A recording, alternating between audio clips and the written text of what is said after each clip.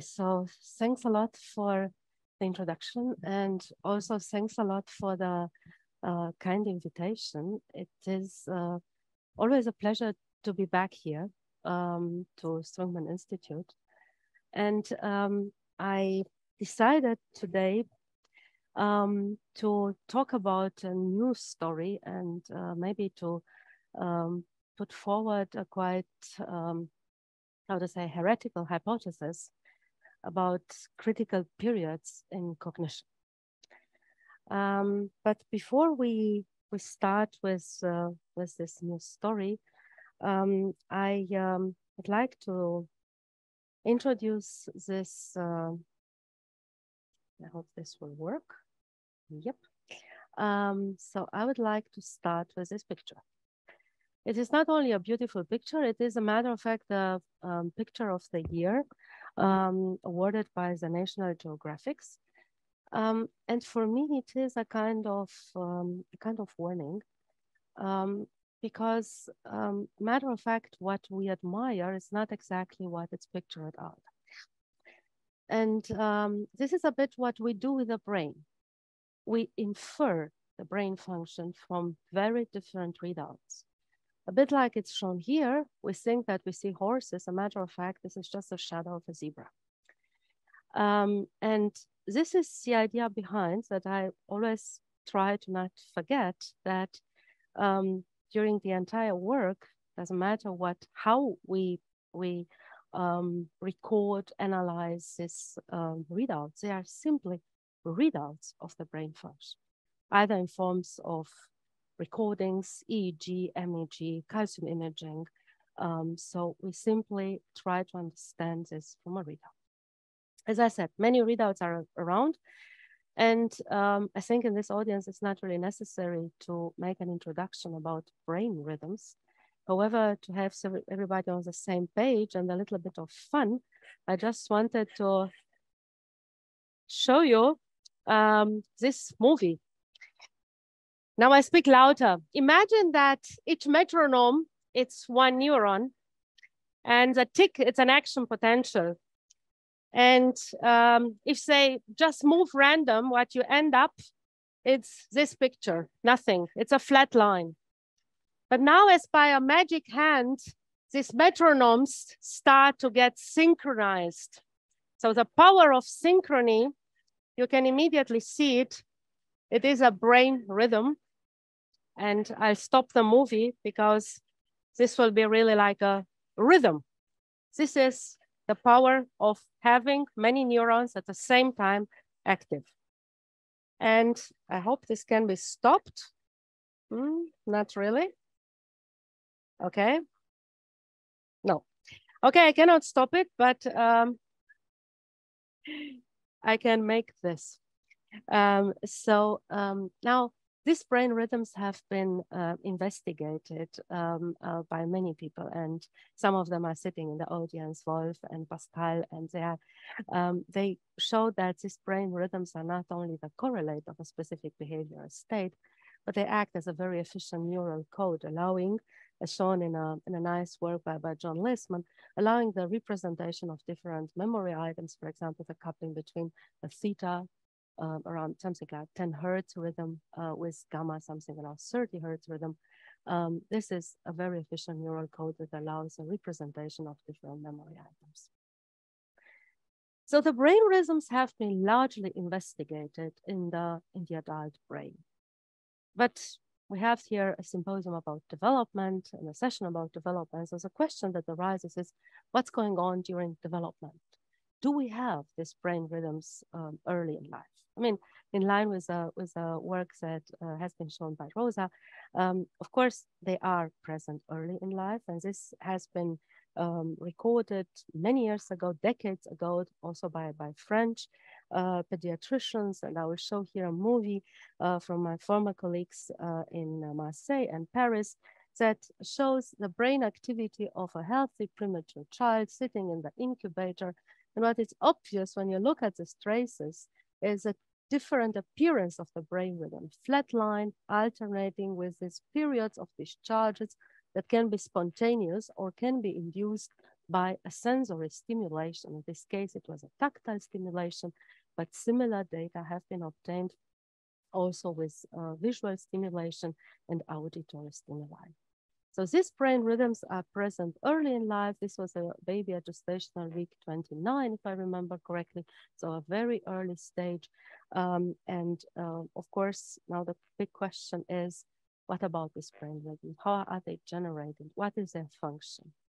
Of course, for ethical and technical reasons, it is impossible to investigate deeper this brain activity and the mechanism behind the relevance in humans. So we need an animal model, and I think our favorite animal models of rodents are very good in modeling development, because as shown in this recent review that we published, they share the same events of development, of course, at a different time scale. So it's necessary to keep an eye on the time scale when this activity is recorded. With other words, if we look now at the brain activity in humans and rodents, one should keep in mind that the period that I showed you before in the movie corresponding to the second, third gestational trimester matches the period shortly after birth in a rat or a mouse.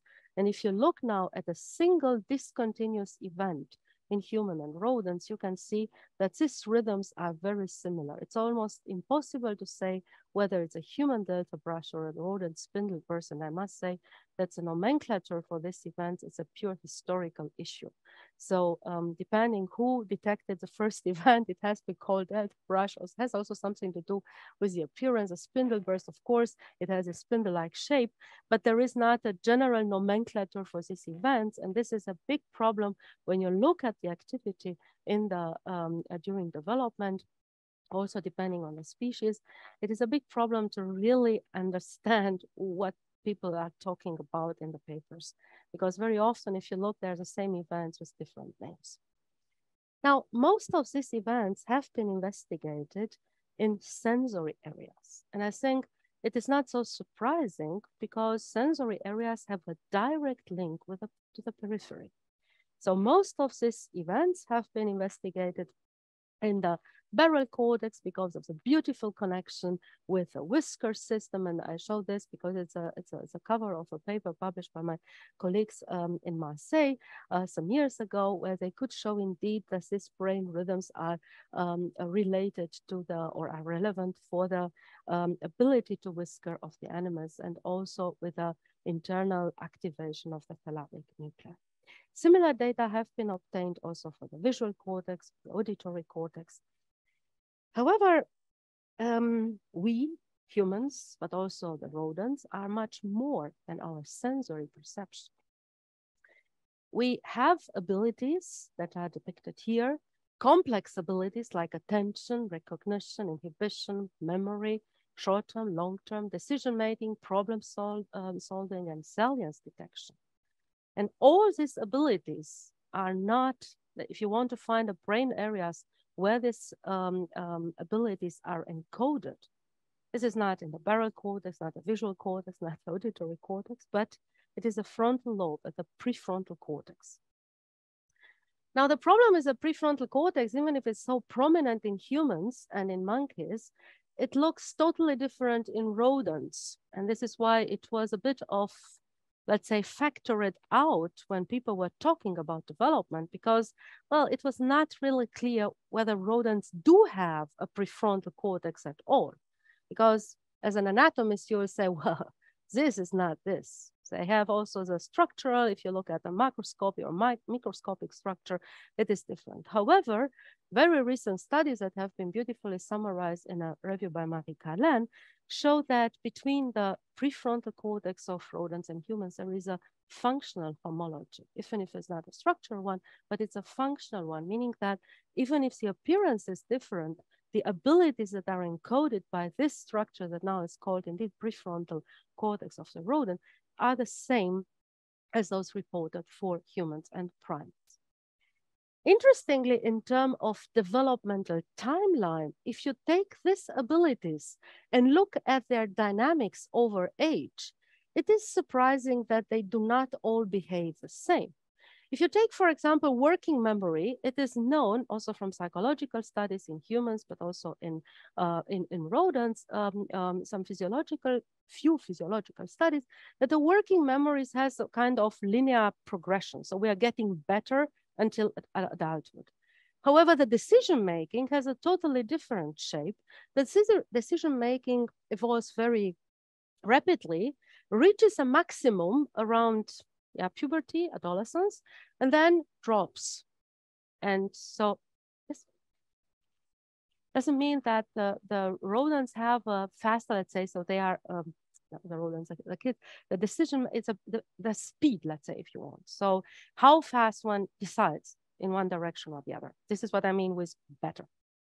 And other abilities have a different slope, so they are slower in progression. Most of these studies, as I said, is a bit of psychology and less physiological cellular circuit basis for this assumption. Now, the question that arises is how this knowledge maps now to the real physiological development of the prefrontal cortex. So the question that we want to address is how do cognitive abilities rely on the electrical activity of prefrontal cortex during development? During defined periods of development should be a question mark. So it is really a progression. Do we have steps, as Rosa mentioned, or do we have maybe a non-linear, something like up and downs in the development of in the physiology of the prefrontal cortex? Well, the second question I will come back later. So what we did was to map the entire prefrontal cortex development, starting from birth until adulthood. And we develop our techniques for this. So everything that I will show is in vivo electrophysiology. And we develop the techniques in line with the abilities of a mouse. During the early stage of development, mice are blind, deaf, they do not move. They spend 80% of the time sleeping. And therefore, our recording setup, this is a mouse, it involves a head fixed condition where the animals really don't move because they don't have this wish to move, even if we would record them in a different situation. This corresponds until postnatal day 7. We use different electrodes configuration. All the data that I will show you are from the prelimbic subdivision of the prefrontal cortex. There is a different situation for the cingulate area and the infralimbic, but for time reason, I will take this out. And we use different electrodes. We started with this very simple configuration, 16 recording sites, and now most of the recordings are made with neuropixels. When the animals get older, of course, we need to adapt our recording configuration to match with their wish to move and to explore. And this is why we develop these recording techniques. By the way, these young animals hate balls. Yeah, so they don't like to sit on this ball. They are simply, I think it's just fear.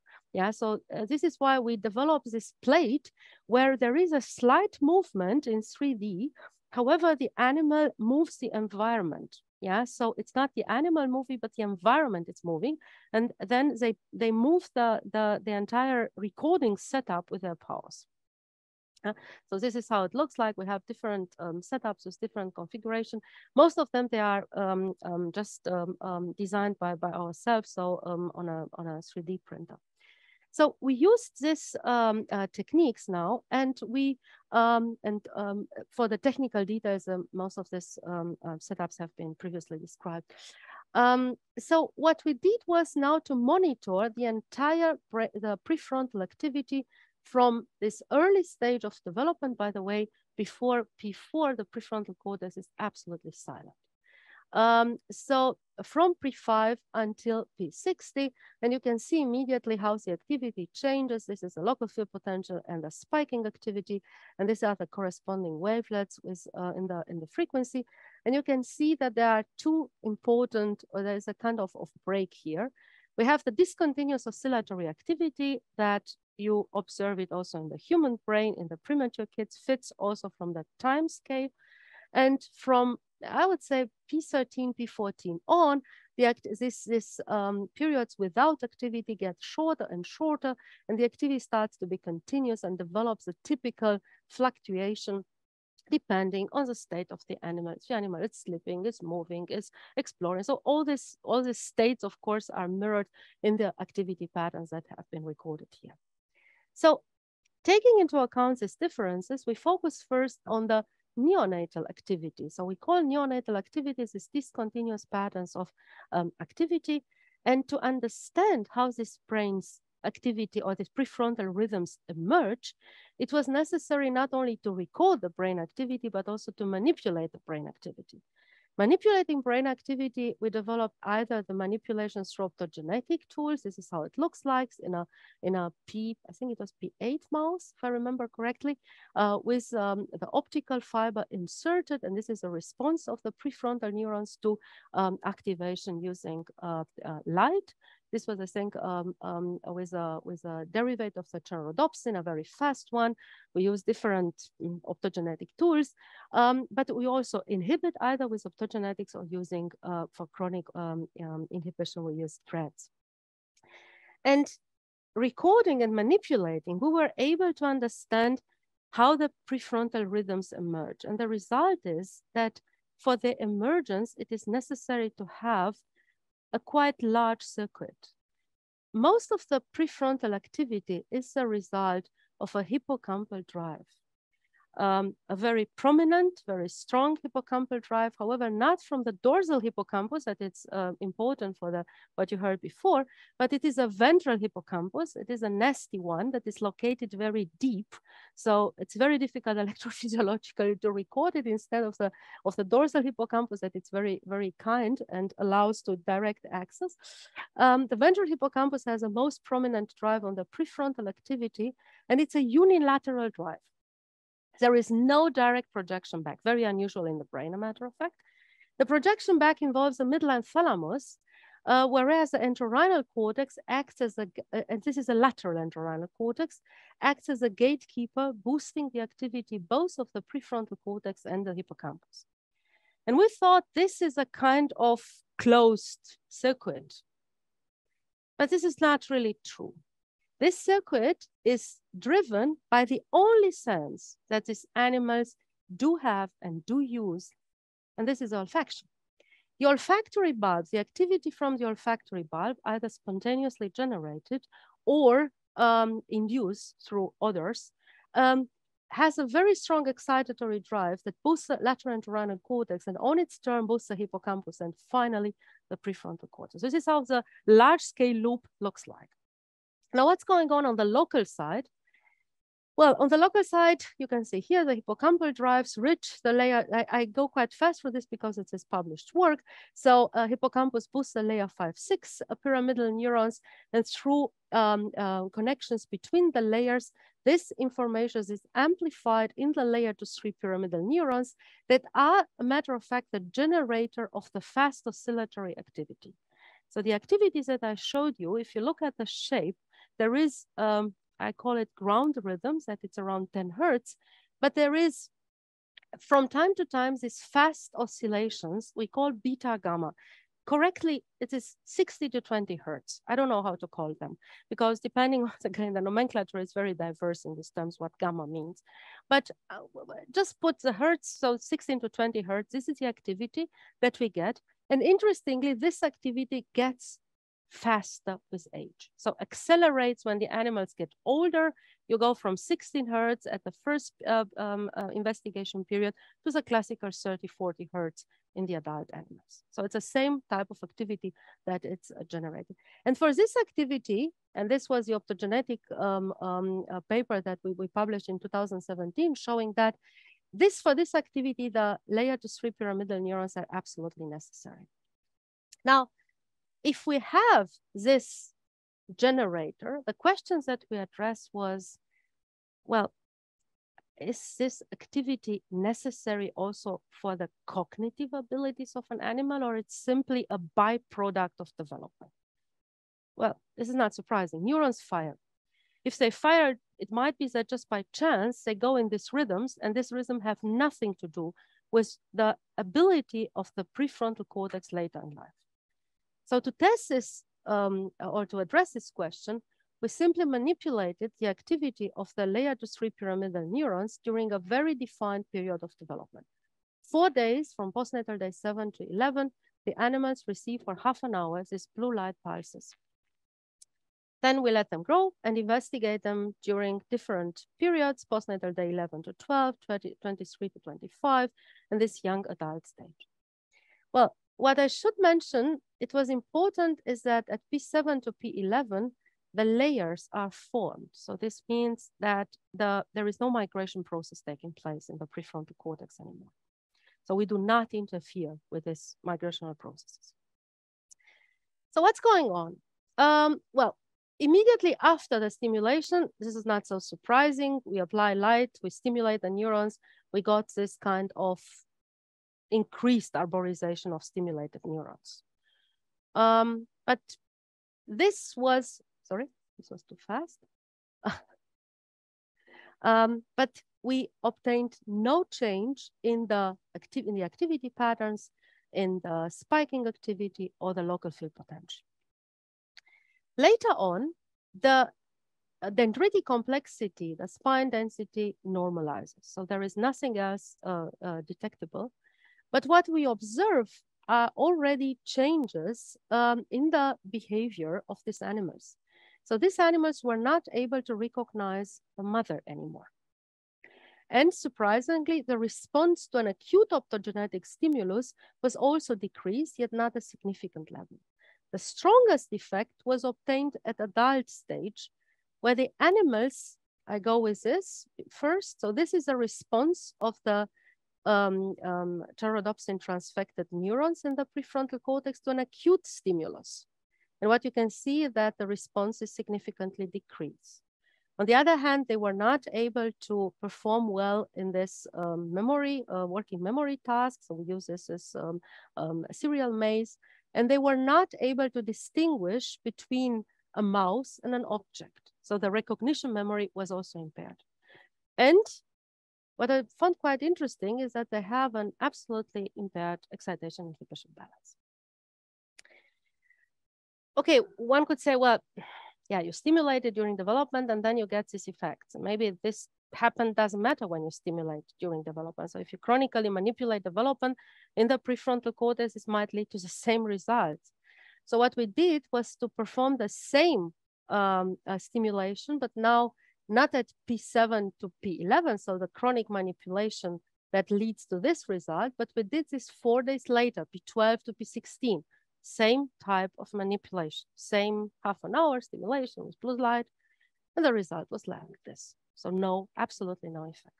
So it has a big importance when exactly the activity has been manipulated. So to have a first conclusion that transient perturbation of layer to 3 pyramidal neurons during this defined period of development causes abnormal activity and leads also to abnormal abilities or cognitive abilities. Well, if neonatal period is relevant, what about later on? What about this adolescent, juvenile period when so many things happen, when the cognitive abilities emerge? Well, what we did was to record this, as I said, to monitor continuously. So there were the same mice that we investigated every day. And we ended up with this picture. So we look now at the frequency of rhythms over age and the power.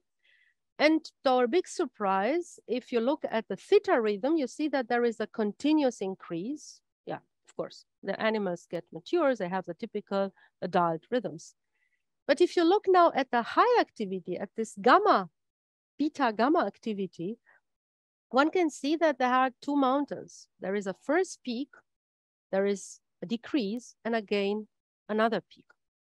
So with other words, something going on here. Yeah, so you see around P40, so it starts around P40, few days, there is a, not a linear increase in the gamma activity. So how this happens? So to understand this, so this is a nonlinear reorganization. So what we try to understand where this is coming from. And we look at the neurons. So classical clustering, spike that's not really so classical. So clustering of spikes during development, it's a very painful job because the rules that you know from adult do not apply to these young animals. But when developing the proper tools, one can observe is that the firing of the pyramidal neurons have the same two mountains, let's say, if you want, a structure, whereas a fast spiking don't show this. So it's a first hint that probably the pyramidal neurons have something to do with this nonlinear structure. And then we calculated also the spike time tilling coefficient between all these recording sites. And when we look at the synchrony independent of the firing rate, we observed also that the synchrony follows an interesting pattern. It increases until this pre-juvenile period that is shown here, this P28 to 35, then it breaks down and reorganizes much more precisely. Well, now we just on a short note, we look at the activity of the interneurons. We inhibit the interneurons, we stimulated the interneurons, and the result was, of course, a powerful inhibition. Interestingly, and really to make a long story short, this net inhibition increases over age, but it's a linear increase. There is nothing that follows on this curve. So this is shown here. That's a linear increase in the power of the inhibition in the network, leading us to the conclusion that the spiking of putative prefrontal layer to 3 pyramidal neurons resembles the age-dependent dynamics of gamma oscillations, whereas the inhibitory network effect of this interneuron firing, the fast spiking interneurons, gradually increases with age. So it's not this non-linear structure. How it comes that the pyramidal neurons do this? We look at the structure. It's always good to look at the structure because it gives a lot of information about the function. So we observed when we look at the arborization of this pyramidal neurons, we observed a very similar increase, decrease, also at the level of the arborization, also at the spine level. Early adolescence exuberant, decrease at adult stabilizes. And the question is how this comes. Our candidate was microglia. So it can be that this structure, this is, let's say, cropping, trimming of the exuberant arborization takes place under the influence of the microglia. And indeed, this seems to be the case. If you look now at the early adolescence and also late adolescence to a certain amount, one can see that the microglia have this round structure with less ramification, indicating a very strong phagocytic activities that it's also observed when one looks at this. So we look at here the postsynaptic markers and the microglia that were stained with LBA1. And one can see that in this period, it's the strongest phagocytic activity of the microglia that it's also indicated here or quantified here. You can see here, it's a peak in the phagocytic activity and then goes down. So this means that the structural remodeling, and I must say it's a hypothesis that was ghosting around for a long, long time, that there is during adolescence a complete reorganization of the network. But if you check the literature, how many real hard facts exist on this? And it's very, very little. So this is indeed taking place, and this occurs under the influence of the microglia. So now, what happens if we interfere with the microglia?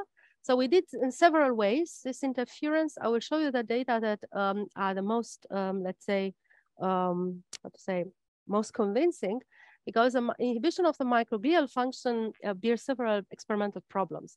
So we use this inhibitor of the CSF1 receptor that it's called PLX, whatever number, and we manipulated the activity of the microglia during the period that they have the highest phagocytic activity. So we inhibit them. What's the effect then? We look at the local field potential. You can see that this is under PLX. There is no, so the activity is much, much stronger. That is what one would expect. The firing rate increases only for the regular spiking, but not for the fast spiking interneurons. And also, as you can see here, so the PLX is always a magenta trace. You can see here that the working memory errors, so in general, the cognitive abilities are profoundly affected, and the cognitive abilities are poor when one interferes with a microglial function. despite the fact that this PLX acts in the entire brain, this is one of the disadvantages of the method, we do not see this in the somatosensory cortex. We did the same experimental set in the somatosensory cortex, same recordings. We tested also sensory abilities, the discrimination of the whiskers. The results are absolutely not affected by the PLX treatment. So apparently it has something to do specifically with the prefrontal cortex at this age. So if I summarize what I presented before, so we have these periods where the activity in the prefrontal cortex has an important role. One can call them, I don't know if they are critical. So critical periods, it's really for the sensory system. But I think it's a sensitive period. It's a vulnerable period. It's a period where things happen. And if then in this period, an insult, either environmental or whatever kind of insult takes place, has a dramatic, devastating effect. And to be honest, the whole stories that I presented here, it's just a control for the question that I had when I started my lab. And this was the core of a rejected proposal. And the question was whether we can somehow relay or link the abnormal activity during development to disease, and especially to psychiatric disorders. And probably a psychiatric disorder that is the most difficult to address, and this is schizophrenia. So it is possible that these deficits that have been reported in the communication between prefrontal cortex and hippocampus in schizophrenia have as origin an abnormal maturation of the prefrontal cortex, also in tight link with the hippocampus. Well, to address this question, of course, you have the first big problem, how to link this with this. Yeah, so mice are not schizophrenic, will never be. The only thing what we can do is to generate mouse models of the etiology of the disease. That it's quite well investigated. It has a genetic component with many, many genes and loci that have been identified as being linked to schizophrenia. I think every year that 10, 20 that comes new. But there are also environmental factors that some of them are quite funny, like place and time of birth. But some more easy to mimic in a mouse are infections, for example, like influenza infection that can be easily mimicked with injection of poly-IC. That is just from the virus. This is external structure. That's a viral particle per se. So this is what we did. We used not one mouse. We use a bunch of mice. I think we had, if I remember correctly, we ended up with 12 mouse models investigated.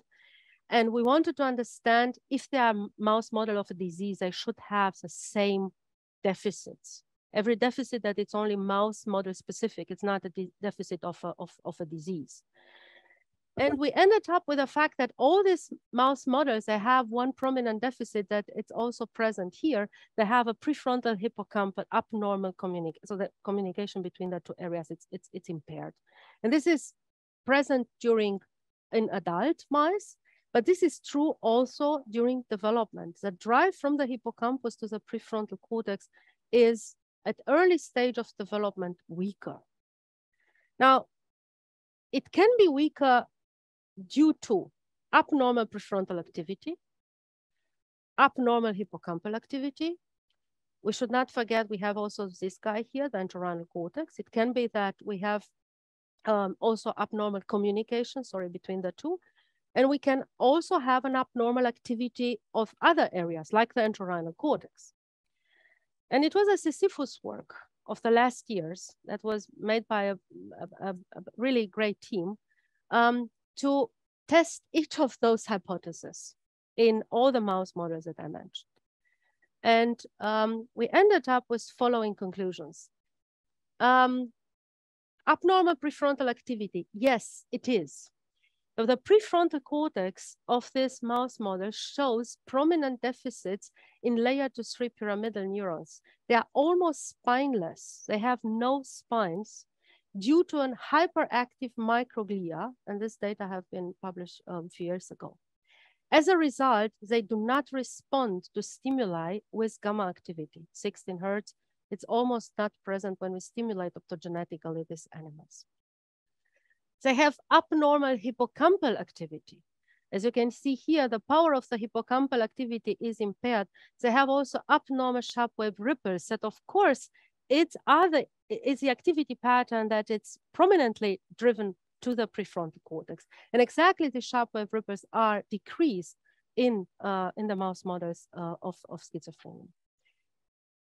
Finally, abnormal prefrontal hippocampal communication. The hypothesis is also true. So we first, we use clarity for, hope that the movie will work. Yeah, so we clear the brains, we look at these projections. I want to show you this movie to see how sparse these projections from the hippocampus to the prefrontal cortex are and how powerful. And we observe that indeed these projections are decreased in the animal models of schizophrenia. And as a result, this is a long story cut short. As a result, these projections arrive, as I said, in layer 5, 6. They are relied later on in layer 2, 3. And you can see that the effect of this fewer projections is that the activity or the entrainment of the prefrontal cortex is decreased, particularly in theta range. So the hippocampus, it's a kind of theta driver for the prefrontal cortex. And the last hypothesis, what's the role of the entorhinal cortex? Yes, this connection, it's also relevant in during early development, but a bit different from what we thought. We thought that the entorhinal drive is, you remember, it was to both, to hippocampus and prefrontal cortex. Interestingly, only the connection from the lateral entorhinal cortex to the hippocampus is affected, but not the connection from the lateral entorhinal cortex to prefrontal cortex. The one, it's absolutely normal, whereas the other one, it's completely damaged, fewer projections, less power in the activation of the hippocampus. And interestingly, so I found quite curious that not all pathways are affected, but there is a selectivity, what exactly is affected and probably at which age. Okay, I will come to an end and summarize this data. Yes, hypothesis 1 is true, hypothesis 2 is true, hypothesis 3 is true, and hypothesis 4 with abnormal activity for other brain areas. Yes, but only for this connection. The other one, it's absolutely not. Well, with this, I would like to come to an end, and this is a place where we live and work. And I'd like to thank for the generous support several funding organizations, especially the DFG and the ERC. And the ERC because they founded a project with the provocative titles of Psychocell, and they still found it when they asked me in the interview, do you think that we have psychic cells? And I said, yes, probably. And they still gave me the money. And we have one cell type, and this has a pyramidal neurons in layer 2, 3. Apparently, they have a key role in this in schizophrenia. This is my team and our collaborators. And yes, I thank you for your attention. I would be glad to answer questions.